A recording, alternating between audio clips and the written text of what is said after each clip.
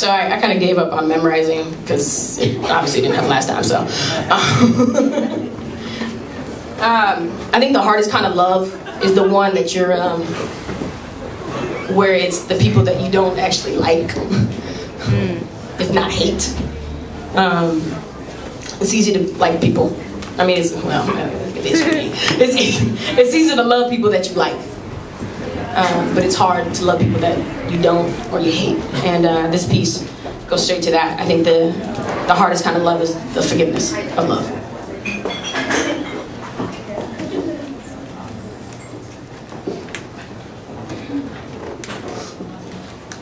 You prejudiced, ignorant, prideful man, I forgive you.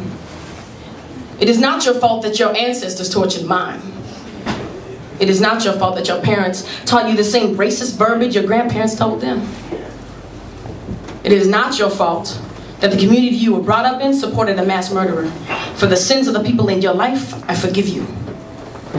It is, however, your fault, when upon educated as you were, to continue to use such racist garbage. It is also your fault that you choose to stay ignorant to the culturally diverse world we live in today. It is also your fault that you choose to pass on what was taught to you to your children. For the sins of your ignorant self, I forgive you. Now, not because I think you'll change, not because it's the right thing to do, not even because Jesus told me to. No, I forgive you because you've never seen this kind of love. It's not contingent upon you changing your mindset. No, it's free. No loopholes. It's unconditional. Do you deserve it? Most would say hell no. And I'm leaning to agree.